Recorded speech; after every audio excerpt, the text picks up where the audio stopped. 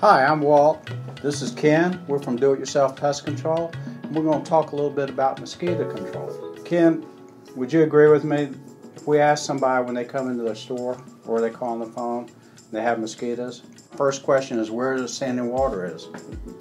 And everybody says there's no standing water around my house. And there very well might not be, but chances are there are. It could be a gutter, it could be a drain.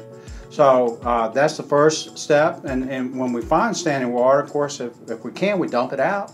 If we can't, we'll use some of the products like mosquito bits.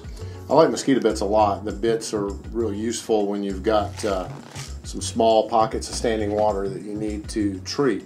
That has a bacillus base, so it basically destroys, as an organic product, destroys the mosquito larvae, and it's safe for. They even use it in bird baths and things like that. Fish ponds, it's not toxic at all. Really good product. For larger areas, we go with a product called Alticid on there. That would be for large, shallow areas.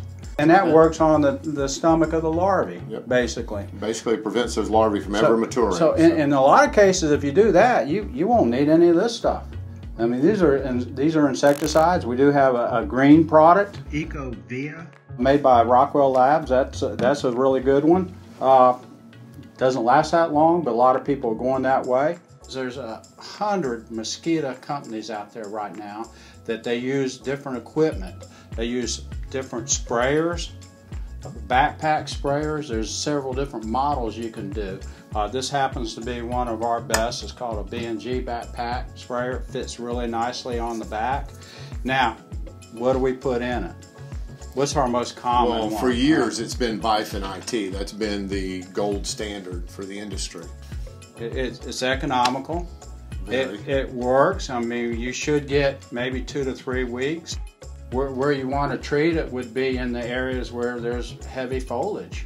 And the heavy foliage could be ground cover, ivy, not necessarily grass, but small trees, shrubs. We do like to be careful when we're treating, and we'll go over application later, but I like to be careful when treating, especially with flowers. Why? Honeybees. Yeah, honeybees, bumblebees, butterflies, all the pollinators.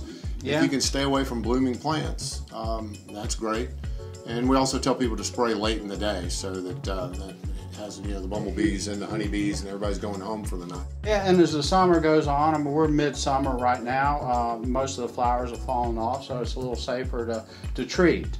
But the Bifin's a standard on there. Now, there's been a lot of new products that have come out that include some of the growth regulators. Ken, you want to explain why we do growth regulators? Well, growth regulators are an interesting chemical. They're not really poisonous. They're a hormone or synthetic hormone, and they basically keep immature insects from becoming mature.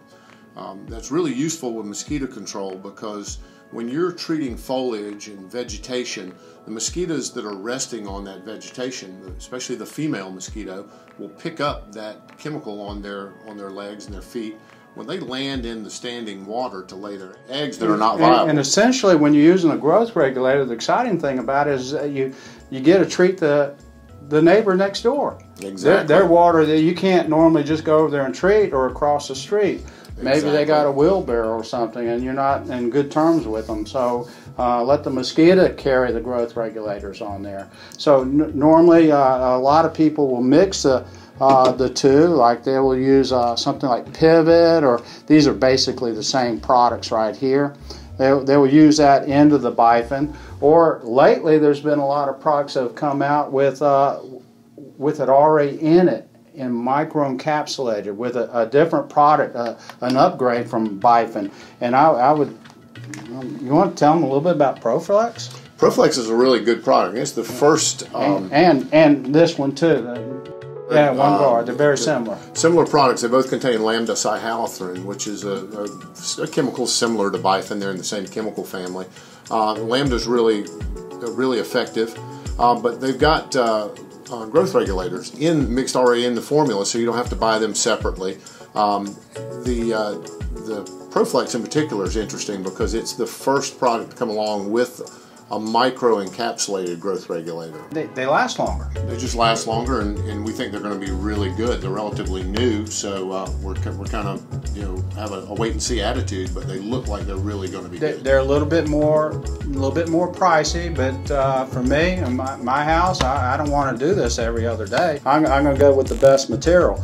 But later we'll show some application equipment, and thank you very much for joining us.